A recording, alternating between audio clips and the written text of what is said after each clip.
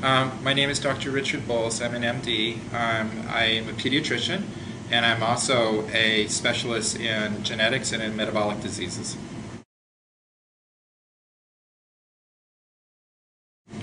Well, mitochondria are the parts of the cell that make the energy.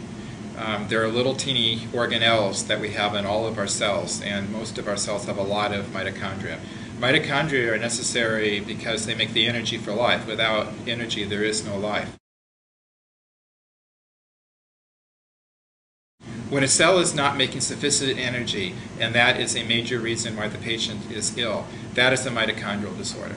The energy machinery is extremely complex. It involves a lot of different components, and therefore mitochondrial disease is very complex in itself. But one of the things that it has in common is that it involves tissues that have high energy requirements. Cells that have more energy requirements are more likely to be affected when the energy level is low. Neurons, or nerve cells, are the most. That's in the brain and throughout the body. Muscle also requires a lot. One of the parts of the body that people don't think of as being involved is the gut, or the GI tract, from the stomach down through the intestines.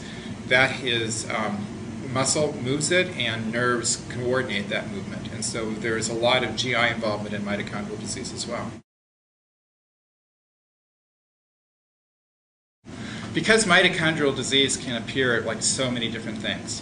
It can cause brain disease, which can cause what we call psychiatric disturbances. It can cause depression, psychosis, manic depressive disorder, and other illnesses are often called, and other illnesses which are considered to be, quote, mental illnesses, unquote.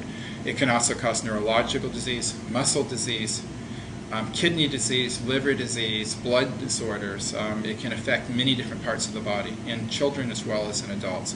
So a very large number of subspecialties see patients with mitochondrial disease. It's just that they don't know about that yet.